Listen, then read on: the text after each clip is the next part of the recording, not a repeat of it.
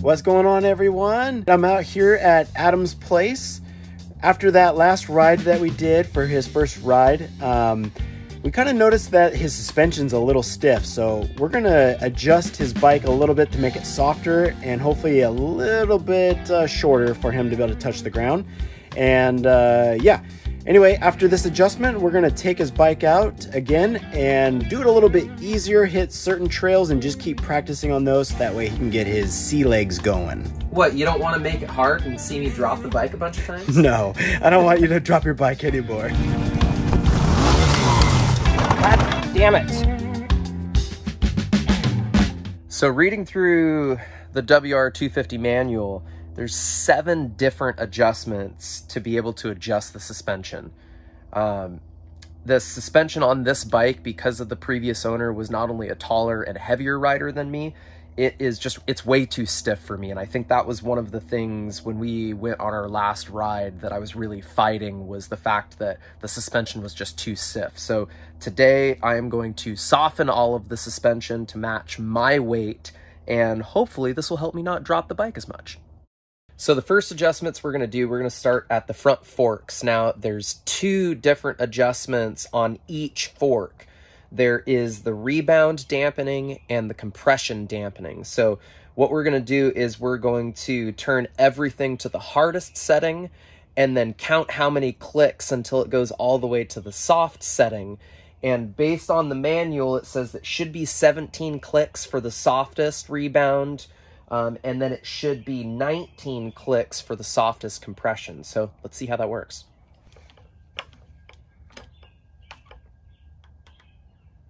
Okay, so we're bottomed out. So now we'll rotate to soften.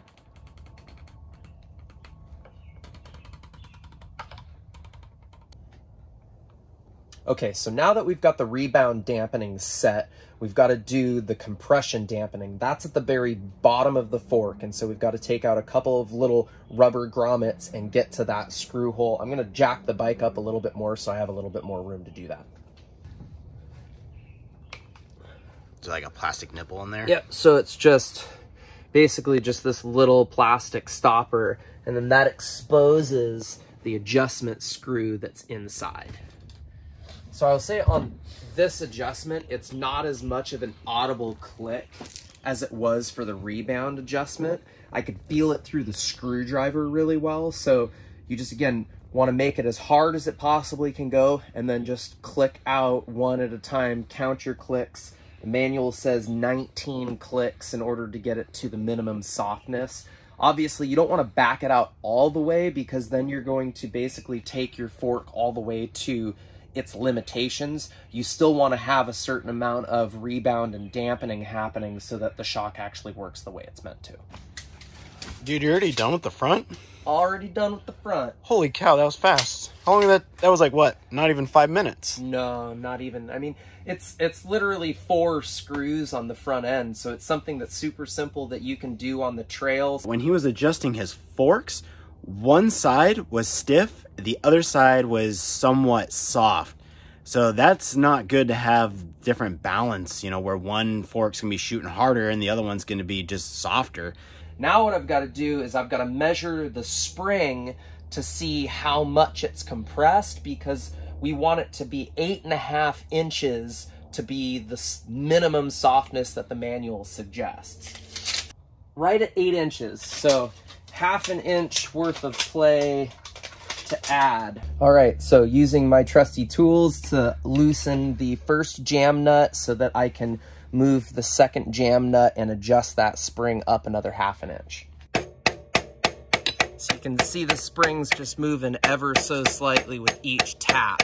Would probably be a little easier with a actual spring adjustment tool, but you use what you got. This isn't as quick as the front. No, it's not. This is definitely one of those patience is a virtue thing. Okay, so now that after all that painstaking hammering, the spring is set to 8.5 inches, which is the minimum softness from the factory. Now there is a little adjustment knob down here that's for the rebound dampening that we've got to, again, take all the way till it's as hard as it will go, okay? And then we have to count out 25 clicks, which I can tell you it was on number 5. So we were 20 clicks harder than it realistically should be for my weight. Talk about up close and personal with the bike. 1, 2, 3. Okay, so rebound dampening is at 25 clicks, which is the softest from factory. So now up to the compression dampening, which needs to be at 12 clicks.